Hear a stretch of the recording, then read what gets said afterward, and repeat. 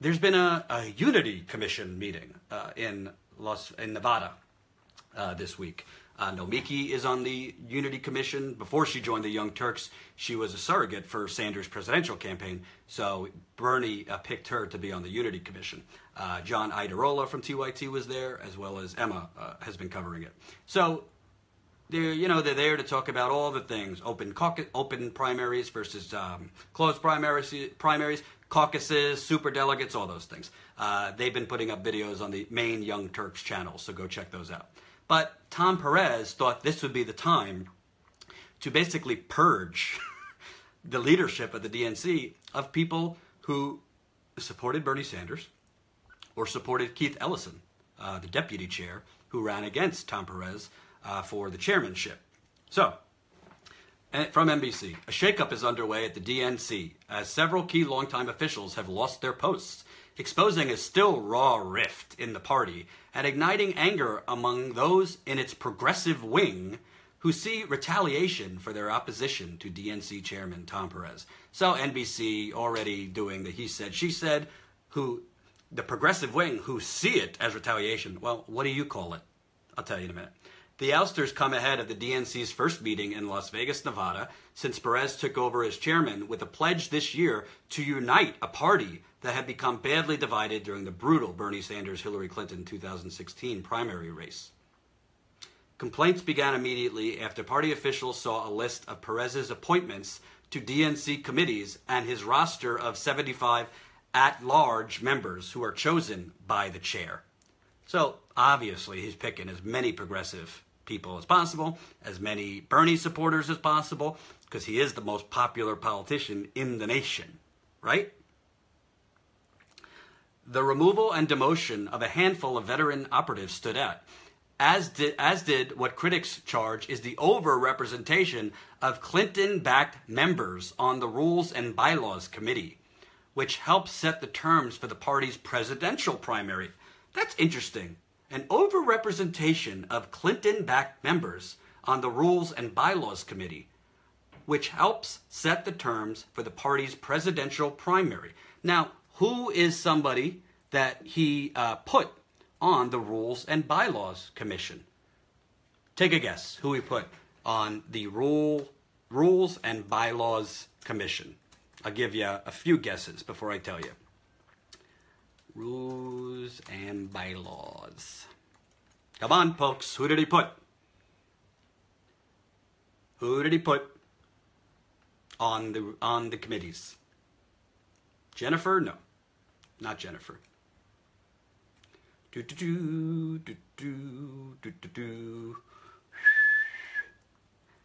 Prison.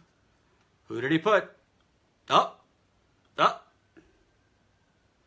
So Donna Brazile was nominated to be a DNC delegate. The same Donna Brazile who is disgraced. Serving on the campaigns of numerous failed presidential candidates, she also worked, DNC, so you could cheat.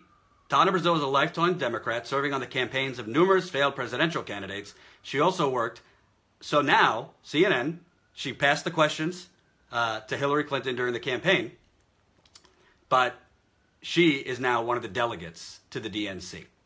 So, when you do wrong, when you unethically pass along questions, when you were literally working for a campaign while you were supposed to be a neutral DNC member, you get rehired.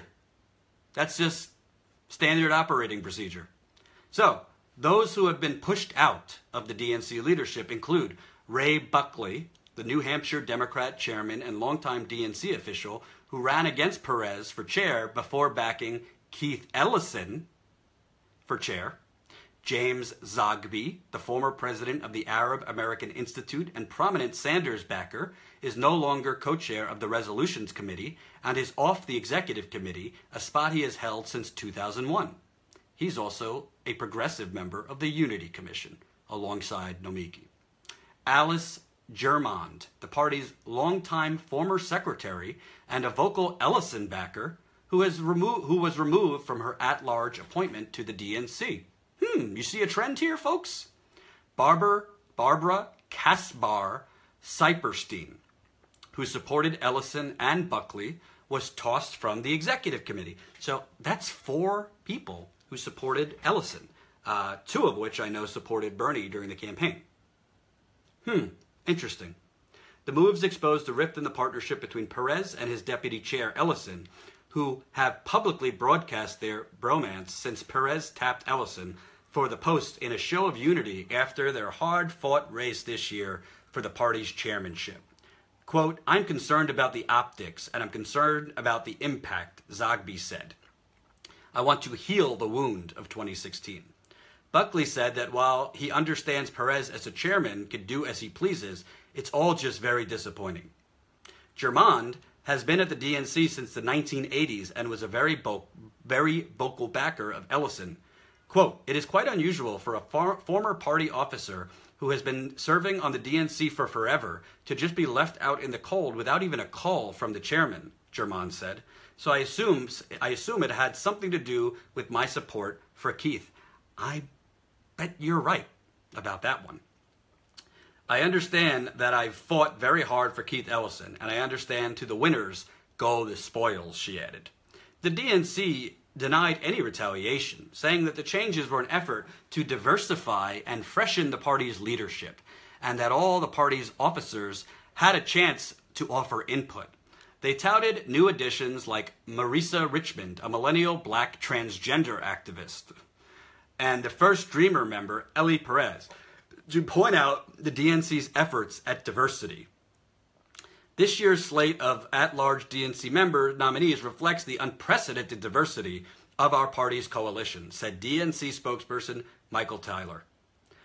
Quote, This slate doubles millennial and Native American at-large representation, provides unprecedented representation for our allies in the labor community, and increases the presence of Puerto Rican at-large members at a time when the Trump administration refuses to take responsibility for the millions of Americans who are still suffering through a major humanitarian crisis. Also, they removed a transgender member, the first transgender member. Cyperstein, the DNC's first transgender member, said, "I can't speak for Tom, but you talk about diversity. I am extremely diverse. Jewish, veteran, transgender, lesbian, grandparent, small business owner." You know what your problem is, Cyperstein? When you're saying you are the first transgender member and you are extremely diverse. You're Jewish, l'chaim, I'm Jewish too, veteran, transgender, lesbian, grandparent, and small business owner. But you know what you are that doesn't agree with the DNC's version of diversity? You backed Keith Ellison. And you probably supported Bernie Sanders. I don't know for a fact. So, what do you have here? What do you have here? And this is a little dangerous for me to say, but I'm going to keep it real. So you have them saying, because they added what did they add here? They added a millennial black transgender activist. Now, what they're doing is basically, you put someone like me in a bad position. I'm not going to criticize them adding a millennial black transgender activist. I think that's a good thing. I'm not going to criticize them for adding Native American delegates or leaders. That's a great thing.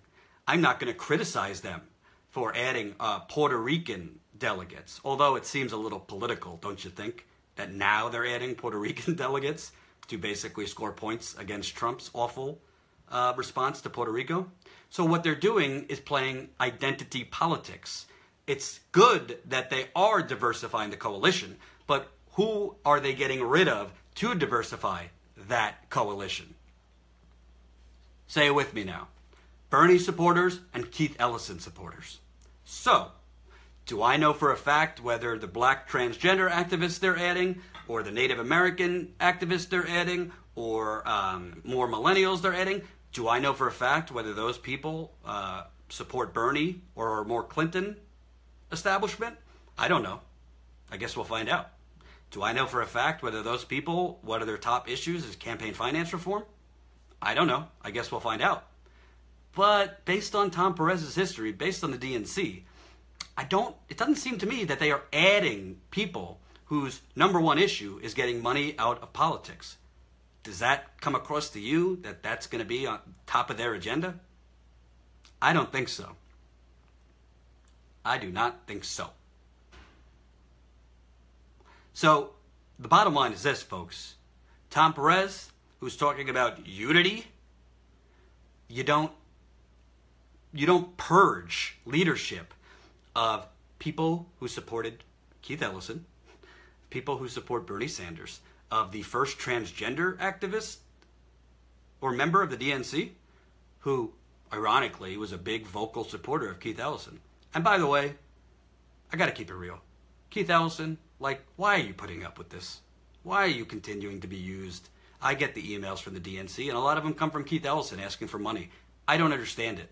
Unless there's some political angle here that I don't see, doesn't make a lot of sense.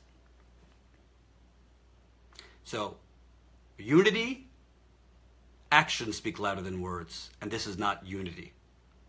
And if the Democrats, so in 2020, if they elect as the general, if they push like a Cory Booker or Kamala Harris against Trump, and then they lose again, don't blame me. Don't blame the Young Turks. Don't blame progressives. Blame actions like this, because you are spitting on progressives and you are telling progressives you could kind of come and stand there, but you're not part of our club and we don't accept you because it's more important to us to keep the money flowing than cater and move towards the exploding progressive movement led by Bernie Sanders.